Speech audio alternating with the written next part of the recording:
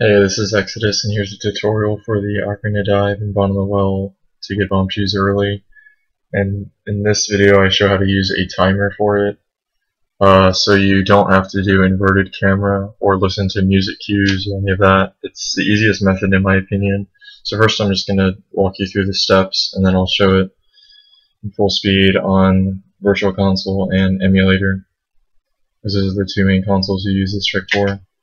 And the timing is actually slightly different on both of those. So you want to kill this guy because it doesn't actually lose time, because you have to wait for the skull anyways. Then you want to crouch step the spot to get ISG and close that text box pretty quickly. You don't have to do it too quickly, but you don't want to do it too slowly. Now here you want to hold slightly down and do a side roll to get the angle, then back walk. I'm going really slow, so he wouldn't normally be that close to me, but so then you want to back walk all the way over here, turn around, get in this corner, and then look over at your timer, and when it gets to a certain part you want to backflip. So now I'll show it in full speed. Okay, so here it is in full speed, and I use two timers when I'm doing RTA or races. I use one for the actual race for RTA and one for this trick, so I just have them set to different keys to start them so they don't like mess up each other. So you want to start the timer right when the screen goes black after the loading zone, and on Virtual Console you want to backflip at 38.5 seconds roughly. It's not hard, as hard as it sounds. There's several frames for the backflip.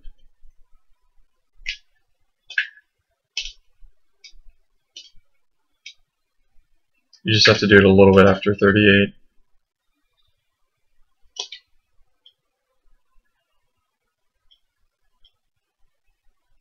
So there you go.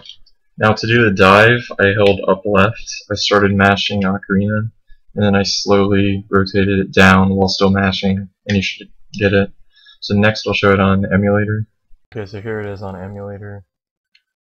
For this, you want to do it when the timer hits 39 seconds instead of 38.5. That's just because the loading zone is half a second faster on VC.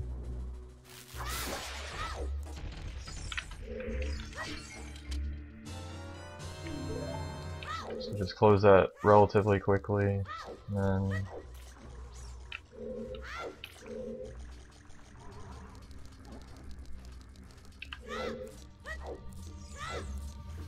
when it gets to 39 seconds, I'm going to backflip.